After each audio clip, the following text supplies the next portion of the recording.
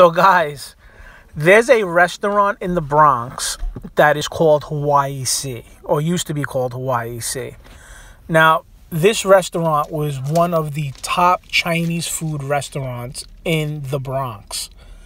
And in New York City, I think, for that matter. In the 80s, this was like the top restaurant to go to. And the reason why I'm telling the story about this restaurant is this restaurant got shut down in the late 80s, early 90s. Health department came in. I don't know what they found. They shut the whole place down, right?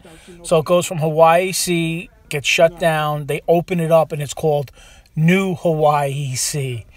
And a couple of years after that, it gets shut down again for hepatitis. One of the workers or the cooks had hepatitis. Somehow it spread through the food.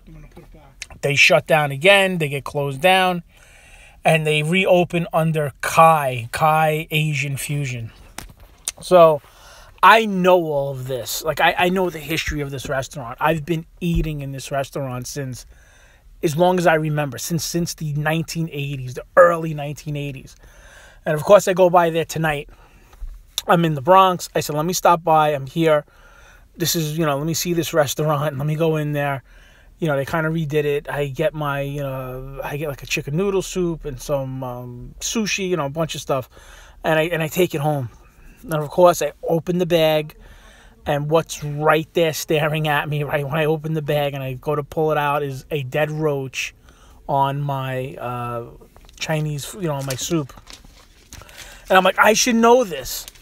This place been shut down like numerous times. And there's always been like those, rumors about this place. You've always heard it. Like when I was a kid, you always hear that, they were caught cooking cats and they were caught with, mice, was like the chicken and broccoli and all sorts of things like that. And of course tonight, I get my food and I get home. And I'm just happy, because I made my way into the Bronx tonight and I'm picking up this food. And there it is, dead roach. And I drove all the way back to this restaurant. And I told the girl, and the girl was nice about it. I said, she was like, what do you want? I was like, well, there's a roach in the bag. And she's like, well, what? And I was like, there's a roach. She opened the bag. She saw it. And she's kind of like staring at it. And she was nice enough. She just gave me my money back and I walked out. But that is the story. So, I don't know. I figured I'd share it. Well, why not?